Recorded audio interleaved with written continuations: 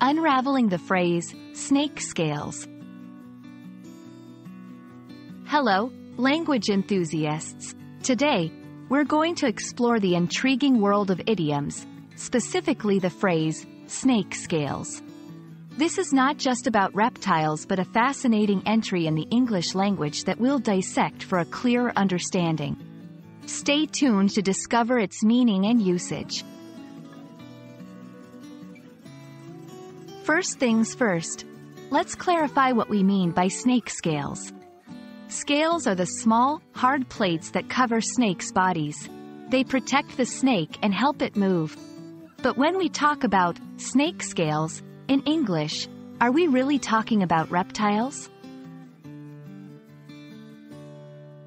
In English, snake scales can be an idiom, a phrase where the meaning isn't directly related to the words themselves. Idioms are a tricky part of mastering English because they require an understanding beyond the literal meanings of words.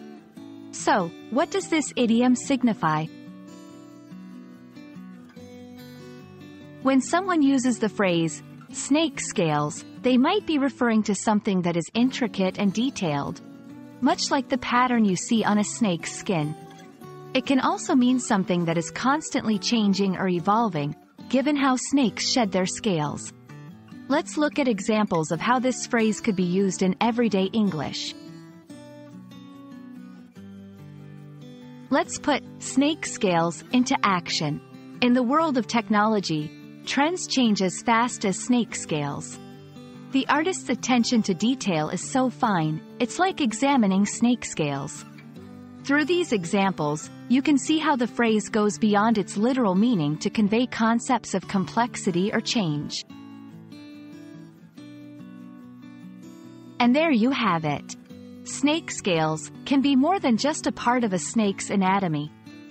It can be a colorful way to express the nuances of complexity or transformation in English. I hope this video sheds light on the idiom and adds a new expression to your English vocabulary. Until next time, keep unraveling the beauty of English.